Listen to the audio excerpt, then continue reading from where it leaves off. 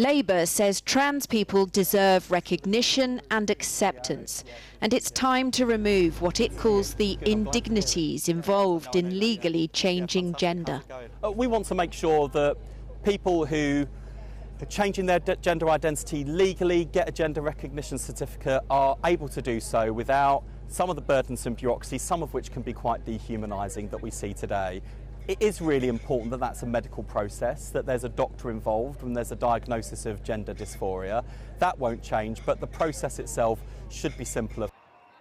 Under Labour plans, those who want their affirmed gender legally recognised on their birth certificate, for example, should no longer need the approval of a panel of doctors and lawyers. And they wouldn't need to provide documents proving they'd lived as that gender for 2 years. Instead, there'd be a 2-year reflection period before people got a certificate. Thank you so much. Campaigner Cleo Madeline transitioned years ago. For her, Labour's process would be simpler, but a lot more drawn out. I really think that any move away from the medical requirements is a really positive one, because we absolutely have to get past this outdated belief that being trans is in any way an illness. But, you know, even that is reduced rather than removed. And yet for lots of people who've been out for a while, who just want to get the process done because they want to change their legal gender, because they want to get married, this additional weight is going to make that harder for them. Labour's position on trans rights has come under fire from author and former party donor J.K. Rowling, who says it's abandoned women and their fight for single-sex spaces.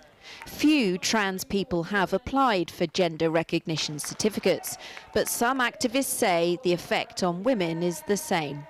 If that certificate makes it easier for you to use things that are intended for the opposite sex, one person can affect many, many, many people. Labour is saying you can do both. You can respect trans people and you can respect single-sex spaces for women.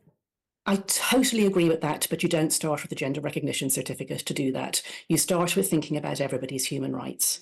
Today, the Prime Minister was in Scotland, a country which 2 years ago tried to make it much easier for people to change their legally recognised sex, but was blocked by Westminster. Rishi Sunak today claimed Labour would undermine the protections in place for women's rights and safety. The Conservative manifesto promises to change the Equality Act to define people's sex as biological sex.